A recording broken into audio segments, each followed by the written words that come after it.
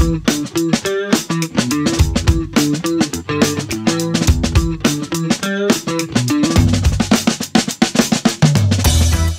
guest today is Alex Mattoni. How are you, Alex? Oh, I'm great. How are you? Doing really well. It's a full sunny day here in Chicago. First one in a while. And I think I'm going to go bike riding after this talk. Oh, wonderful. What do you do? So I am the co-founder and head of engineering at Cycle.io. Cycle.io. I'd never heard of Cycle.io until a few days ago. Our mutual friend Mike introduced us, but I've been reading a little bit about it. But you tell me, what is it?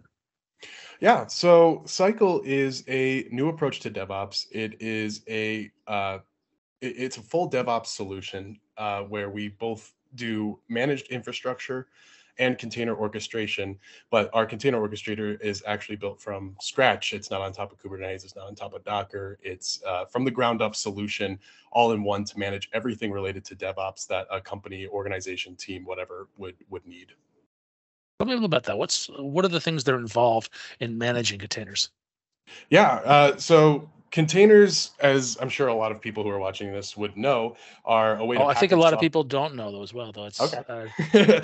You get a little bit stuck in the industry and assume that everybody has the same knowledge on things. So try not to do that. totally understand. So yeah, a container is a package of software, sort of like the physical analogy of a shipping container, right? So before shipping containers, basically everything needed to be customized. You needed to come up with a custom solution for moving your products from point A to point B, sometimes via like customized crates or other things like that. Whereas shipping containers came along into the industry and standardized it by making it a specific size and dimension so that you can pack whatever you want into those shipping containers. And then the infrastructure is all standardized to move those containers around, right? And so this is the software equivalent of, let's say you're writing in Java or you're writing in Go or you're writing in all these different languages, you have different requirements, different dependencies that those applications rely on. You basically stuff them into this software container, which is really just a bunch of Linux technologies around the kernel. Stuff them into this container, and then the tools to operate on containers are all standardized. It's a standardized format. So anything that knows how to start a container doesn't really care what's inside of that container. It knows how to run the stuff inside. And so our platform utilizes container technology in order to make it so that you can do whatever you want. You can build whatever software you want. And our platform is the equivalent of the ships, the cranes, and everything else needed to move it to where it needs to go and manage and run it for you. Okay. So, you talk about, use the phrase orchestration. What does the orchestration involve? The orchestration is determining where and how many and how to start all of those containers. So oftentimes you'll have services where a single monolith is not going to cut the type of scale that you need to operate and run that program. So an orchestrator determines, okay, what hardware is the best fit for this? How do I move it to that hardware? And how do I make sure that traffic and everything else is able to get into those containers, aka, including like scaling up the software and other things as necessary.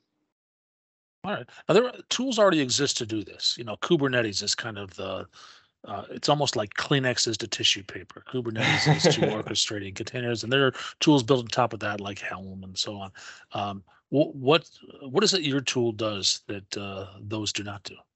So Kubernetes is a container orchestration tool, and let me rephrase that. Kubernetes is akin to the engine of a car. You still need a lot of pieces in order to make a functioning vehicle in order to run. And with that, you have more decisions you need to make. You have other tools you need to integrate with. You have a lot of work that needs to go into making a Kubernetes deployment production ready, essentially. Yeah. Sure, you can start Kubernetes and maybe get a container running in an hour or two. But when it comes to actually continuing the process of running those, maintaining, upgrading, all of the other things, there's a lot of tools necessary in order to make that work. And Cycle comes at it with a very different approach. We had kind of two goals in mind. One, we wanted to make it so that anybody could build anything and not need to have the underlying fundamental knowledge of every little detail in order to make that work. With DevOps, there's miles deep on pretty much any surface that you can go across, right? You networking, there's storage, there's all of these different pieces that fit into this that can get very, very complicated. And so we wanted to make it so any developer, without having, you know, extensive knowledge of every piece of the platform, would be able to come in and get things online and have things work as they would expect. And then the second part being all of those pieces are going to work together very well so that, you know, it's all basically integrated with itself. So we took a vertical integration approach where we built our container orchestration platform from the ground up in order to facilitate connectivity and networking and everything else that our platform handles in one unified way. So we know it works because it works the way that it's built to work with every other piece. You're not trying to, you know, force things together to make them function. So you mentioned a couple things here. One is that you're abstracting away the details because Kubernetes isn't really intuitive, at least not to me. I think I started off Right. by saying not everybody understands containers, and not everybody understands. Even fewer people understand Kubernetes, how that works. So you're making it easier. That you're lowering the barrier to entry on that, which is a good thing. Right. Um, And in addition to that, not really taking away the power that you would expect if you were right. to do something yourself. So basically, the full DevOps platform where you have all of the capabilities, but it's presented and managed in a way that's a lot more intuitive. Yeah. I see. And does it matter what kind of application I'm deploying here, or is Cycle IO specifically designed for a specific type of application? No, and that's the beauty of containers is they are a standardized workload. You can put whatever you want into them, and our platform is going to be able to run it just as if you'd built it with Docker and ran it with Docker. If you had built it with Kubernetes and run it with Kubernetes, our platform is what's called OCI compliant. OCI is the Open Container Initiative, which sets the standards for images, container workloads, and how these things are supposed to function. Yeah, we didn't even mention Docker before, which is a little low level below Yeah. Kubernetes, and you're abstracting that away as well. I mean, we don't use Docker whatsoever in our platform, but you can use that as a tool to build images and other things like that. Yeah. Got it. I guess you're abstracting away the idea of declaratively Yes. describing a container and then having your tool run that without having to know the inner workings of how that's done. In a way. So we are focused on the production side of these workloads, right? So when you're doing development with containers, oftentimes you'll have Docker running on your machine. You'll utilize that to start and run containers locally as you're developing them. And then Cycle's more on the, okay, I've got my container. I have everything that I need. I'm going to go and run that and start that now. And Cycle will manage everything from I have my container to scaling that across multiple clouds and networking and managing everything all together. All right. And you mentioned that you have tools that integrate together. What are some of those tools that, you know? So another big piece of the platform is the infrastructure management. And a lot of times, you'll go to a cloud, you'll go to Azure, you'll go to AWS, you'll go to Google, et cetera, and you'll need to deploy some infrastructure. The part that gets complicated is you'll either use a pre-built service like Amazon has EKS, the Elastic Kubernetes service. Google has their own thing for Kubernetes. And oftentimes you'll need to set those up and you'll need to maintain them. You'll need to make sure that your servers are updated. You'll need to make sure that I have to mention Azure Kubernetes service. Of course, yes, of course, AKS, yeah. You'll have to make sure that your servers are updated. You have the latest kernels. You have to make sure that your Kubernetes versions stay up to date. And interestingly enough, we quote this quite often. There was a study about a year and a half, 2 years ago by Datadog that shows that the average Kubernetes installation is about 18 months out of date. So we found that a lot of the times there's security issues and there's other issues with maintaining this stuff, because if you go and upgrade, there's a good chance that something in the latest version of whatever is going to break and cause downtime for you. And so what we've decided to do with our platform is you own the infrastructure. So you'll deploy your stuff to Google Cloud or Azure or AWS or whatever, and Cycle will take your API key for that provider or providers and manage that infrastructure for you. We will deploy our operating system onto it. We will keep it up to date. We'll make sure all the versions of our software, the kernel, et cetera, everything's up to date and functioning correctly. And we've been doing this for, I want to say 8 years now. Or I'm sorry, the infrastructure portion we've been doing for about 5 years, since like 2017, 2018. And so we take an entire chunk of management and maintenance off of the customer's shoulders, where this infrastructure is always going to work. It's always going to be working with our platform and our technologies, and they get the benefit of actually still owning and having that at their fingertips. Walk me through the developer and deployment experience. What do I have to do if I've got an application that I build? Let's say, I don't know, a web application that calls a web service that stores things in a database. You know, your typical Right. application I've read. How do I use your tool to deploy that? So a lot of times at this point, I like to give a demo, but I can kind of describe the process Sure. of what we end up doing. So one of the unique things that we've done is we poured a lot of effort into our user interface, which we're actually about to release a kind of a revamped version of our portal here in the next month or so. And we put a lot of effort into that. So you've got your containers. Now it's time to upload it into Cycle. And there's several ways to do that. We have the concept of images, just like you'd have with Docker and Kubernetes, where you can kind of do these direct uploads. We can pull from Docker registries, etc. And we also have the concept of a stack file. And a stack file is the equivalent to like a Helm chart or a Docker Compose file, basically orchestrating everything across the platform, where we can pull that in from your repo, build your images for you to kind of take care of the whole process from there. So you'll log into our interface. If you want to use the UI, we have full support for our API as well, and we're going to be releasing a CLI here in the next couple months. Actually, my active project right now. And so you can go into the interface or use the API, etc., and you basically create what's called an environment. And an environment is it's a network group, essentially. It's an abstracted network group, regardless of where the container instances are deployed to, what cloud, what cluster, whatever. Any container within that network has a private encrypted network built between it, and they can all access each other via hostname. And the way that we facilitate this is part of the magic of the platform. We provide a load balancer service. We provide a discovery service for DNS management. We provide VPN services built into the platform, and every environment gets one of these deployed and managed for them automatically. So you deploy your environment, and now all you need to do is start the containers that you want in that environment, and Cycle will figure out what infrastructure you have on your account that is applicable for this. If you want, you can either say, okay, go to whatever infrastructure, or you can be a little bit more specific, like you have GPU workloads or something else. And then you just have a nice big start button. You hit start, and everything comes online. All of your stuff is accessible via network. You have your DNS connected pretty much instantaneously, and boom, everything's online, and you don't have to think about it anymore because now the platform's maintaining that. Of course, if you have updates to your software, et cetera, there are, pretty easy ways to update those container images underneath. But at this point, you have production software that's going to be running, pretty much no matter what. Yeah, great. That sounds dirt simple when you initial deployment. But you mentioned software updates. If I wanted to implement a continuous integration, continuous deployment solution, does Cycle.io handle that, or do you integrate then with another application like lifecycle management tool? So Cycle handles the CD portion of CI/CD. So there's tons of CI tools out there that are very good at what they do, very good at the testing portion, and like GitHub Actions, for example, is just a fantastic tool. Where we take over is the CD portion, the continuous deployment. So once you're testing and everything is green and you're ready to basically do the production software at that point, Cycle has what's called pipelines. So this is one way to do it. We have pipelines where you can say, okay, hit this webhook with this key.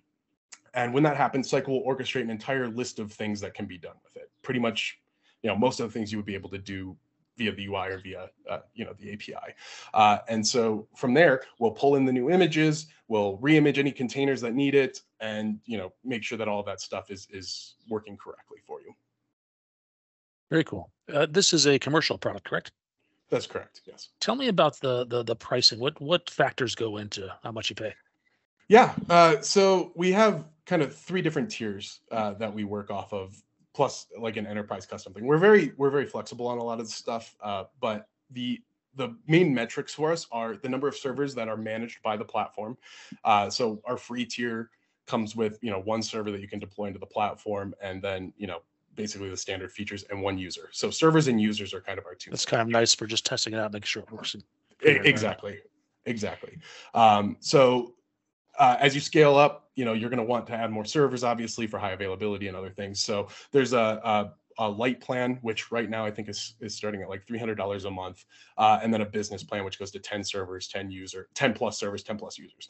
And once you are in the paid tiers, you can add more servers for a small cost. So there's a way to, kind of get in between the lines there and be a little bit more flexible. And then if you're at the enterprise level and you've got obviously a lot of custom stuff, Cycle does work with on-prem infrastructure, which is something new that we've released in the last few months. We have an infrastructure abstraction layer, which is this cool piece of technology where you can basically prop up an endpoint with, I want to say 10 different API calls to it. Cycle will interface with that as if it was a cloud like AWS or Azure or Google. And you can basically say, okay, I've got this on-prem infrastructure. I got stuff in my closet. I've got stuff over here. And you can set that up to say, okay, here's Cycle. Here's where this server is. Here's where the IPs are. Here's an IP that we provisioned for this. Go nuts. And so now you can pull in cloud resources with on-prem or colo resources kind of into the same thing. And for infrastructure, for enterprise customers, we can deploy an entire Cycle core onto their stuff so that they basically are running their own version of Cycle, the platform, in addition to their own infrastructure attached to it, just to kind of provide a little bit more peace of mind, a little bit more white glove service there. Okay. And you are one of the founders of this company, right? Yeah. How long of this? When did this happen? When did you find it? When did you find it? So my co-founder Jake Warner and I started the company back in Toledo, Ohio in 2015. That's a great town. Yeah. Born and raised. Well, I was born in Columbus. Sorry, I was raised in Toledo. I was raised in Detroit. I know Toledo well. Oh yeah, gotcha. Basically, we're a suburb of Detroit. So right there. Yeah. And so we started back in 2015. We were at the time a dev shop, and so we were building products for other companies in the Northwest Ohio area and a couple other places.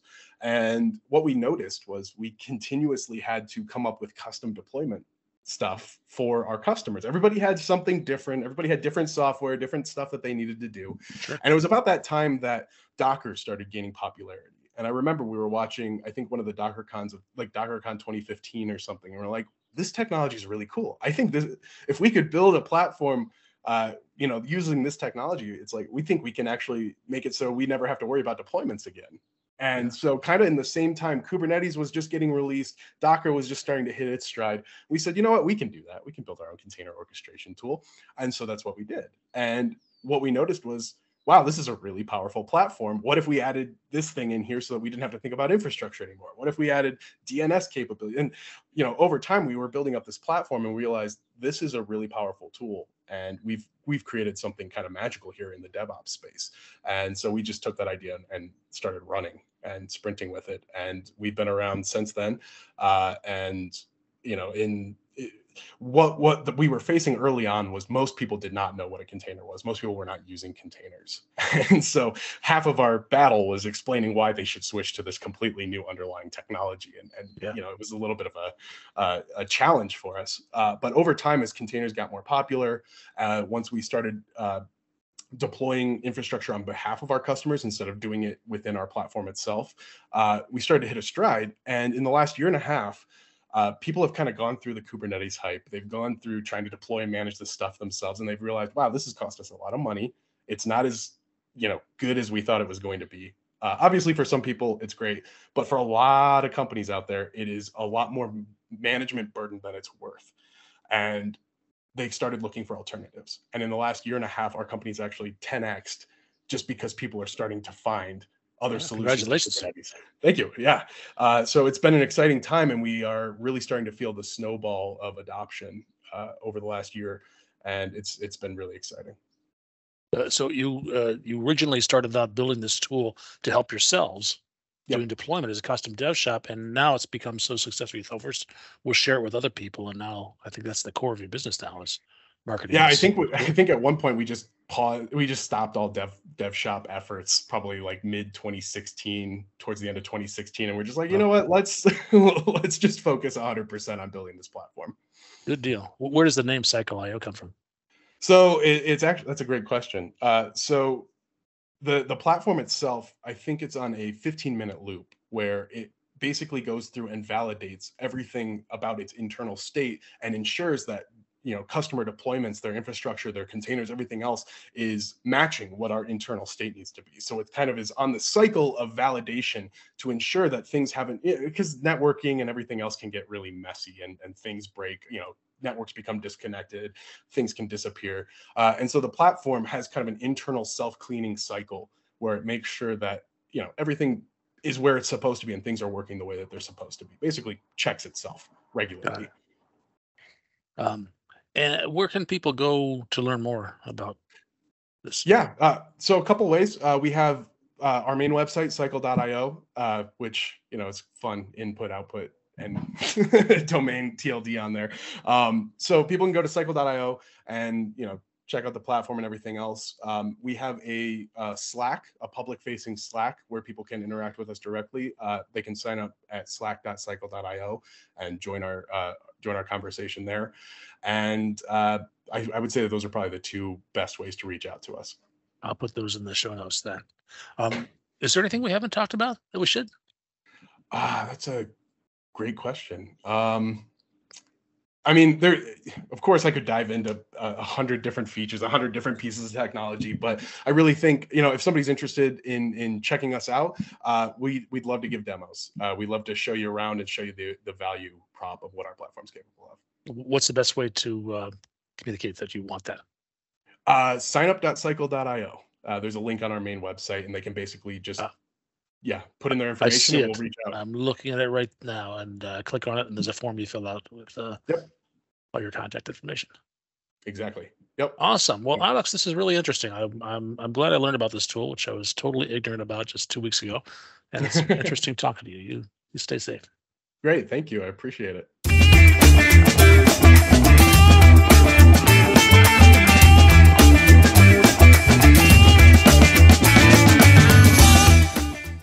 It's really fun sharing this new bleeding edge technology, everything from containers, orchestration, infrastructure, all these different pieces together with new friends like you, David, and friends that introduce us to these friends like Mike. So big shout out to you and to Mike Feltman for making this introduction. And it's been really great chatting with you.